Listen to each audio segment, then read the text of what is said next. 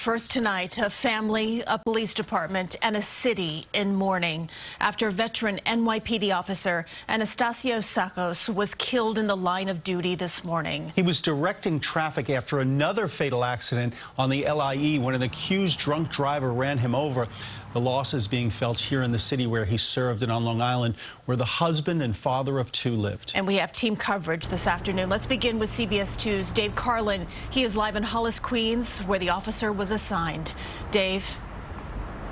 Christine and Dick, deep sadness and sorrow here at Highway Patrol Unit 3.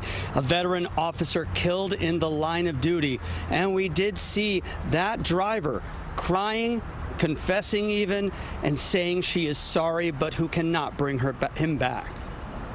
This memorial bunting is for NYPD officer Anastasios Tsakos, whose work shift early morning Tuesday had him directing traffic at an initial crash site and ended with his shocking death in a second crash.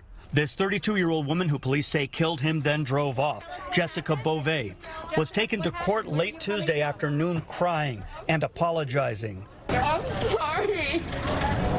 What are you sorry for? I'm sorry that I hit him and he's dead. The 43-year-old highway patrol officer is ripped from his wife and young daughter and son and taken from this other family at Highway Patrol Unit 3 with his colleagues and friends formed during 14 years on the job.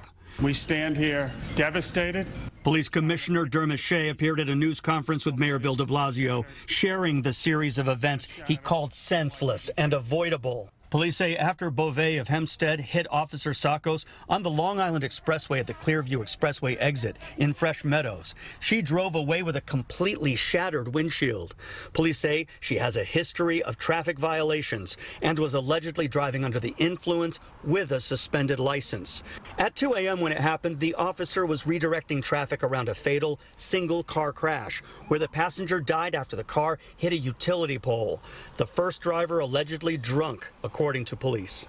Well, we ask that you give us some privacy as we go through this time. Outside Beauvais' Long Island home, family members said little, but this neighbor weighed in on what she described as decisions that take and ruin lives. I feel bad for her. She should not have been out there, period. But a family has been destroyed. Leading up to the tragedy, Beauvais was at a studio hosting a podcast using the name Phoenix Michelle, streaming for about 2 hours on Facebook. We see here a horrendous pattern.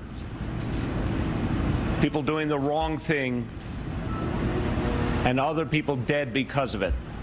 And one of them, a hero officer who did everything right in his life for us, and he is dead because of other people's negligence. Beauvais is charged with multiple crimes, including vehicular manslaughter, reckless endangerment, and leaving the scene of an accident. Her arraignment is scheduled for later tonight. Live in Hollis, Queens, Dave Carlin, CBS 2 News. All right, Dave, thanks very much.